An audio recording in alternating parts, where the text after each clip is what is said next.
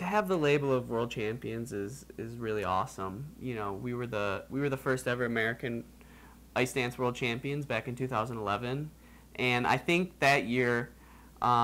we put a lot of pressure on ourselves because we understood the opportunity that we had to make history and to do something really special. So it was pretty nerve-wracking, I'm not gonna lie, and I think that was one of the harder years for us to sort of get through. But you know, at the end of the day, you know, obviously with being able to rely on each other, having a fantastic coach in Marina Zueva, we were able to just kind of keep doing what we've always done, and that's just focus on each competition one at a time and make the most out of practice, and then you just sort of set yourself up to succeed, and that's what I think we do best.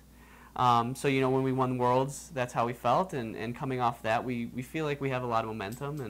and then obviously winning this past World Championships right before the Olympics again. I think momentum is huge in the sport and just the way that you're viewed in the world. So we're going to try to make the most of that, capitalize on it with an Olympic gold medal. I think that the momentum manifests itself less as pressure and more as confidence. I think that confidence is huge, in particular in a sport where presentation and artistry is so important, that I think it really comes across in our skating, our continued growth, growth in confidence in ourselves, and I think it's really helped us kind of become the best we can be,